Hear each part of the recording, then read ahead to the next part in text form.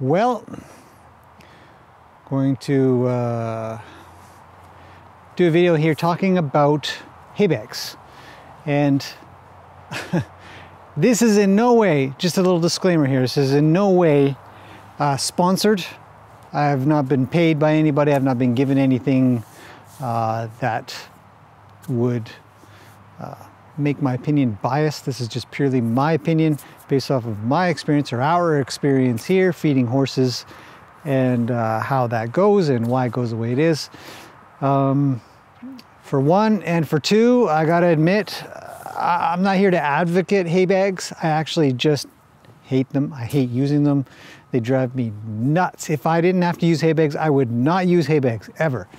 But that said, they're a great option for what we need to do, which is feed the horses in the environments that we're feeding them in. So keeping in mind that it's not like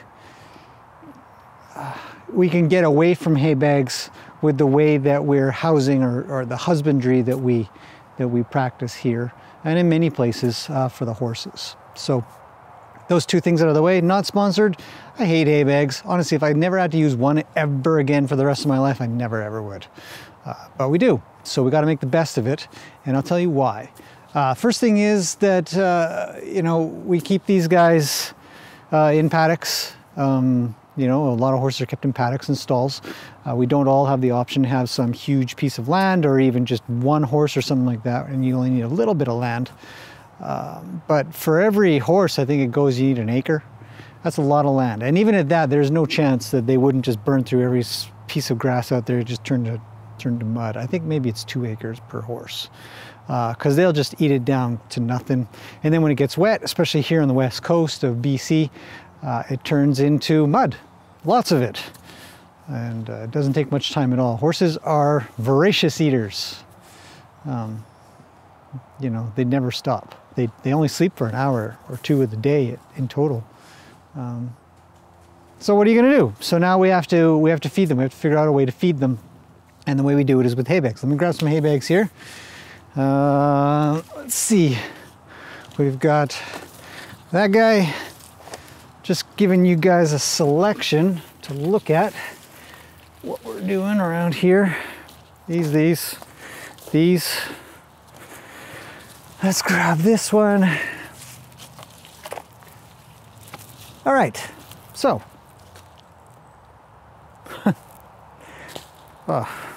As you can see, we have a lot of hay bags. We use hay bags every single day. Our horses are fed here as best as we can, 24/7. They don't go out without hay very often at all. I mean, when they're in the arena, obviously they're not eating, but in theory they wouldn't be eating anyways because they're exercising. They'd just be fighting over food if it was a whole bunch of horses. So they get some playtime, they get some exercise time, and the rest of their life, which is pretty much another 20 hours of their world, they're eating, drinking, and sleeping. Sometimes they nap in the arena, actually. Often they're paddocks and milling around with their buddies and stuff like that. So, but we got to be able to feed them, and we can't be out all the time. I've talked about hay bags before. I'll put a link again below. I talked about the placement of hay bags just not too long ago. I'll put a link below for that. But now we're going to talk about why we use hay bags again. I sort of want to cover it one more time. I know I've already talked about it, but I'm also going to talk about types of hay bags and what you might want to buy, which is sort of the best bang for your buck or your best ROI, return on investment, or your best purchase that you could make for your horse, for your wallet, if you're buying hay bags.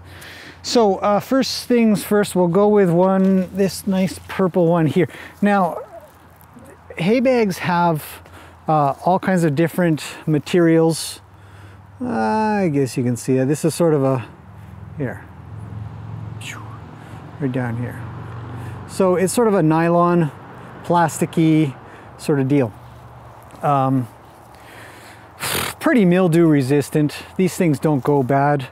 I mean, I don't remember the last time I used this. This is generally what I would use for a trailer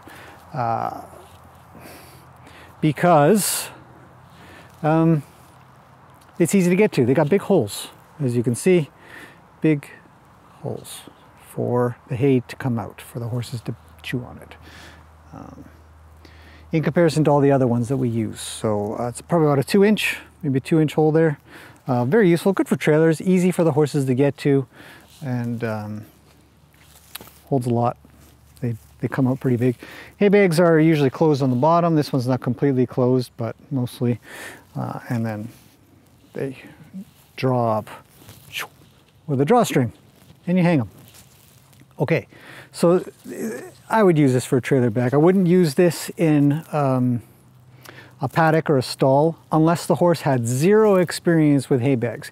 You put in the small hold ones, the smaller hold ones, and it just sort of drives them nuts. They get a little bit stressed out. They manage it, but you can start them off with a nice bigger one to reduce the stress. You'd actually be really good to put them in with another horse that knows how to use hay bags, because they actually have to figure out how to use them. It's not just some weird intuition, hey, it's a hay bag, you know, oh. They just don't do that. So, you know, help them out, provide them with something big first, go little later. Talking about the size of hay bag, I mean, depending on how long you're gone for, how long you don't want to come back and feed for, it will change the size of the hay bag. But then you're down to quality, because quality is everything with hay bags. I don't really care about size that much. I mean, a little bit when it comes down to whether you want to hang around and feed every, I don't know, 6 hours or 8 hours or something, or 12 hours, or if you want to feed once a day, depending on the size of the hay bag, you can leave it for a whole day or more, depending on how many horses are eating from one hay bag. So we have, these are really popular ones here locally. They're the same deal. They've got, well, same deal. They're closed on the bottom, drawstring up top.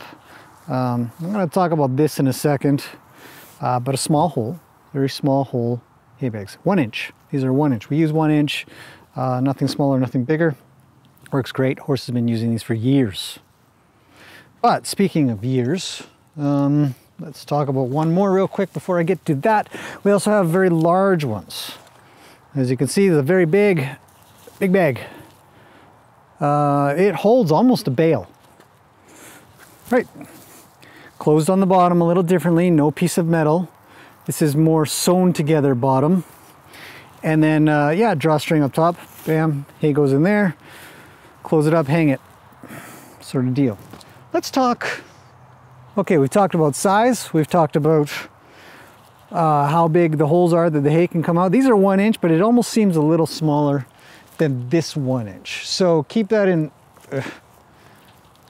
mind when you're considering what you buy. 1 inch doesn't mean the same thing to everybody. I don't know if you can see. Anyways,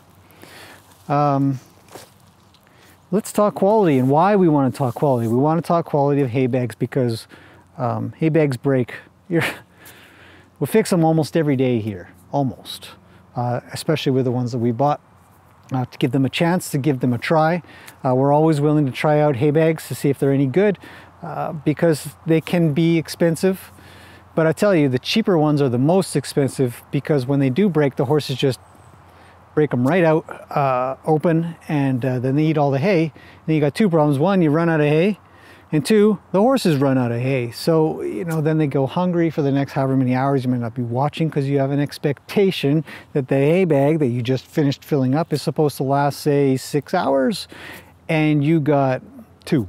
So for 4 more hours that you're not checking up on them because they drained it because they opened a hole, you're losing money and they're losing you know, health.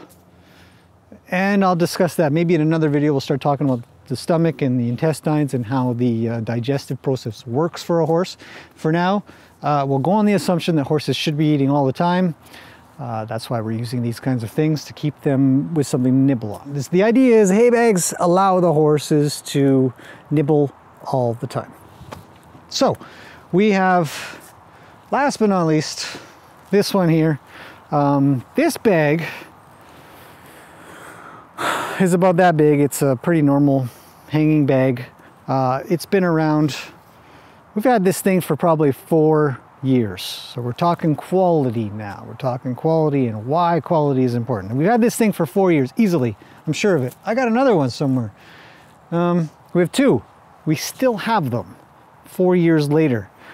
As you can see, this one has been mended, you know, a couple of times. Still has the original drawstring. This is original, folks. 4 years in. Barely. There's the fray right there. Oh, it's too out of focus. Anyways, barely worn out. Just 2 holes, 4 years. Cost 60 bucks. 60 for a hanging bag.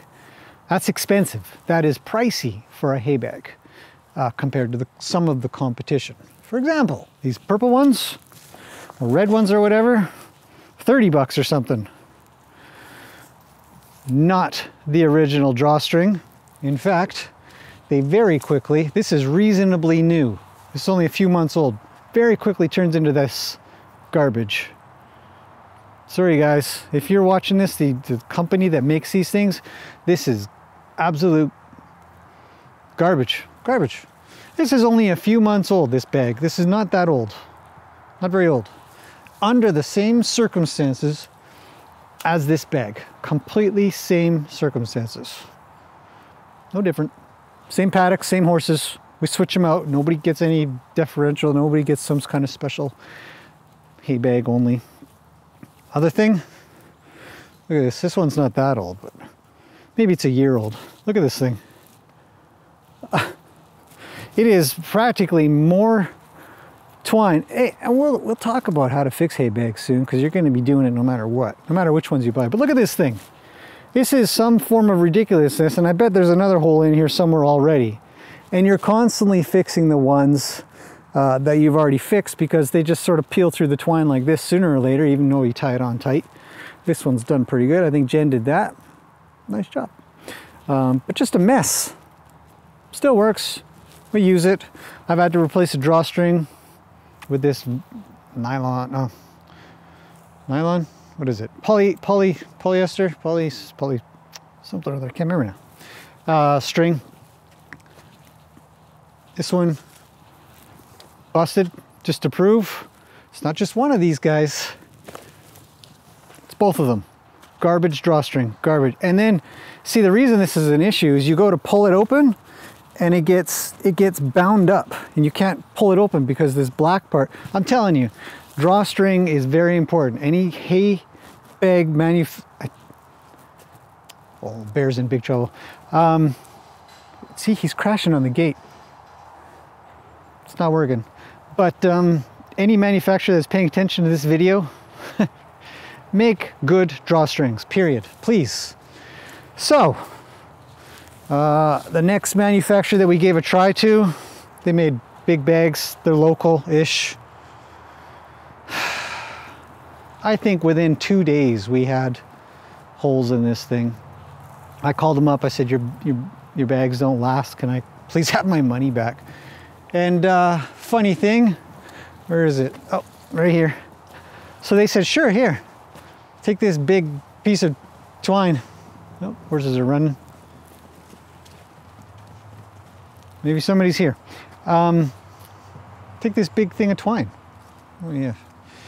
I wouldn't even be bothered. Just, we got lots of baling twine here. You can fix anything with it. Again, holes everywhere. New drawstring. This is not old. Less than a year old. Still use it though. Take our chances with it. But, and here's the end of my talk about hay bags and why quality is important. Every one of those bags is broken open. Every time they've broken open, all the hay is just taken right out. And it's gone before we sort of realize. It might happen at nighttime or during the day. I might see it, might notice, hey, those guys are going through a lot of hay. Or the bag's emptier than you expect. You start to gauge these things. I know this talk is getting a little long, but bear with me. This bag is 4 years old. It's got at least 4 years old. It's got 2 repairs. Original drawstring, cost 60 bucks. This one, bigger bag. You'd think, hey, cool, bigger bag. 40, it was a deal. There was a deal going on. I thought, sure, why not? 40, 50 bucks, I can't remember.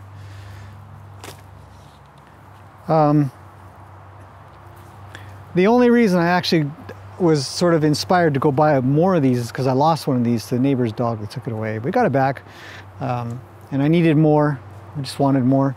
So we bought more. Now, it's not to say these ones are impervious. Don't get me wrong. You know, there's 2 repairs in that one. We've been using them. No breaks in this one so far. I asked them if they've changed their material at all, and they said, nope, same material. You know, but one of them has one small rip. And I think I bought them a few weeks back. Drawstrings are good. They made them longer. So, to finish off this whole video, quality is truly everything with these things. It will drive you nuts when you're running out of hay because your horses keep opening up the hay bags and taking all your hay out. And it's not really good for them. They shouldn't really be binging and then running out.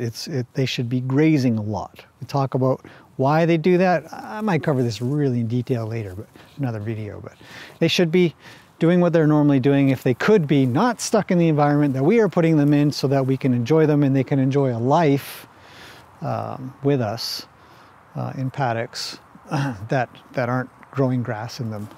We have to provide that. So to do that, we need to do that at a regular interval, if not all the time. And that's hard to do.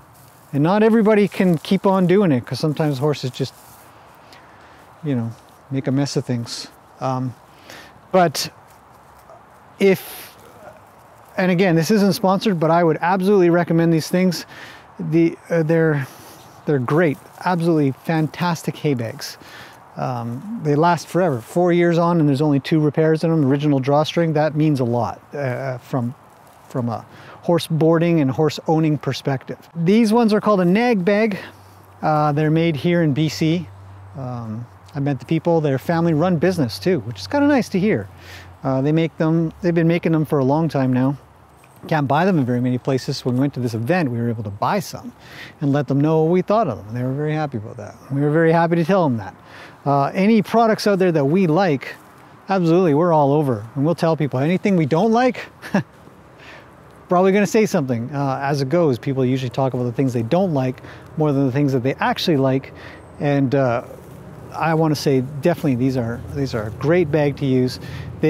They are more expensive from the get-go, but they are cheaper in the long run, because you don't have to buy 2 or 3 of the $30 ones that are just going to break on you anyways and get ripped open, and the hay's going to run out and your horse is going to run out. You're going to spend more money on hay rather than spend the original 50 to 60 bucks on a good hay net. And this applies obviously to a lot of things in life. That's why people buy better cars, or they buy better things, because they last longer. It's better quality. So we'll see how these new ones do. I'm very hopeful. These ones are already getting a little used, but you know, they start out super shiny green. And they've changed up the drawstrings a little bit longer. It's nice to see. And they've added these little clippy things, little black clippy things, rather than a big knot. I kind of like that. Hoping the little black clippy thing doesn't break. So, but they come up real shiny and they fold up real nice. When you take them home, you just put them in the bag. But 50, 60 bucks or something. Definitely worth it. Definitely highly recommended for hay bags. Again though, I mean, they come in different sizes of holes too. So you don't have to get these little 1-incher things. You can get 1.5, 2-inch. And different size of bags. Get tiny little bags or really huge bags that can actually, I think they've got ones that even fit a round bale. So it's impressive. You don't want to get holes in that, otherwise you're going to run out of hay in no time. The point is that the horse is not supposed to be eating a big pile of hay all at once. They're supposed to be eating, you know, a bit at a time. Just graze. So hopefully this video has been informative. Why we use hay bags, the quality of hay bags, what type of hay bags, the problems you're going to have with hay bags. Hopefully you enjoyed the entertainment in the background. They're not doing too much. They've been playing around for a bit. So I'll take them in. Looks like Bear's causing some trouble, so I'll go play with him a little bit too, and see you guys again soon. Thanks for watching this super long video about hay bags. Hopefully it's the last one I do for a little while, outside of talking about maybe health for horses. and why they eat a particular way and how their digestive system works, if you care. Biology of horses 101. But if you have any questions, let me know in the comments below. I will link the other 2 videos that will hopefully augment this particular amount of information. So thanks for watching, and yeah, see you guys again soon.